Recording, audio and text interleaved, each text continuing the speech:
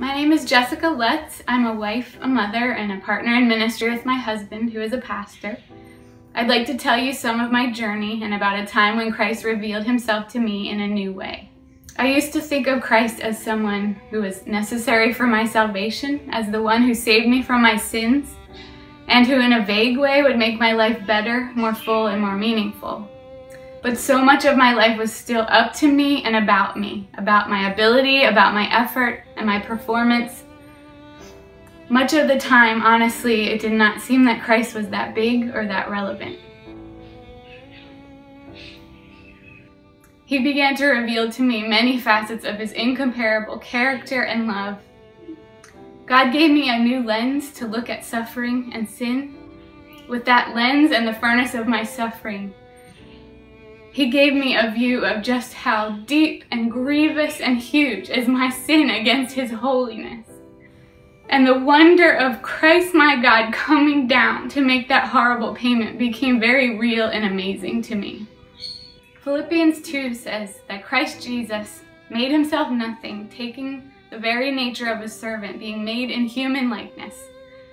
And he became obedient to death, even death on a cross. Therefore God exalted him to the highest place and gave him the name that is above every name, that at the name of Jesus every knee should bow and every tongue confess that Christ is Lord. This had been familiar to me, but I remember one particular Good Friday service when the reality of Christ being exalted to the highest place took on new meaning for me. I was picturing Christ on the cross, being tortured, scorned, and mocked. And in the agony of the hatred and the attacks and the great load he was bearing for those who hurt him, including me, he said, "Father, forgive them."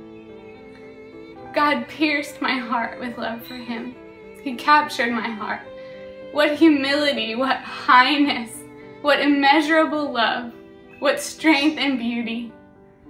He is completely higher and greater than any other. There is no one else like him.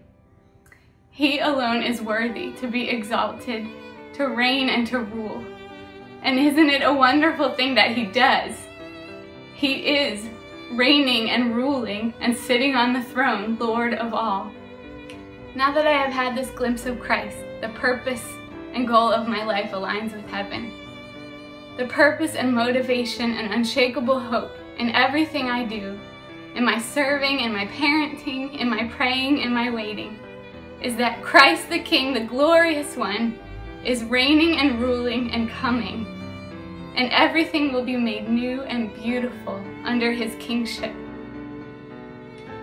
If just a glimpse and a taste of Christ can give delight and hope and perseverance more than anything in this world, then I just wonder what it will be like to see him face to face before his throne. Now I invite you to take your next step on your Christ awakening journey by checking out the resources at christnow.com.